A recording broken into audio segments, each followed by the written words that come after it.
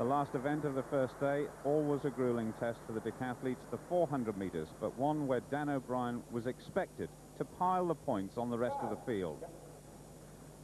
Eduard Hämäläinen of Belarus in the red and white was outside O'Brien, and really it was going to be a test of the courage and determination of these two men.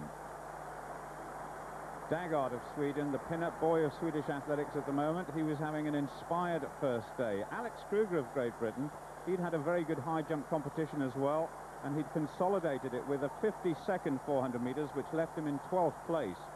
But as far as this 400 meters was concerned, it was all about Dan O'Brien and Eduard Hämäläinen, who was expected to challenge O'Brien for the medals here.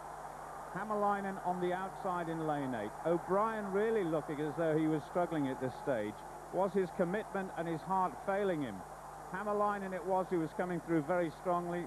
Daggard was in second place, and O'Brien a few question marks about his fitness after that 400 meters. So at the end of the first day, Dan O'Brien in fact had moved into the lead, 4,528 points, ahead of his teammate Chris Huffins of the United States, and Erki Nool of Estonia in third with Hämäläinen fourth. As far as Alex Kruger was concerned and British interest, he'd done very well indeed on that first day to finish in 12th place.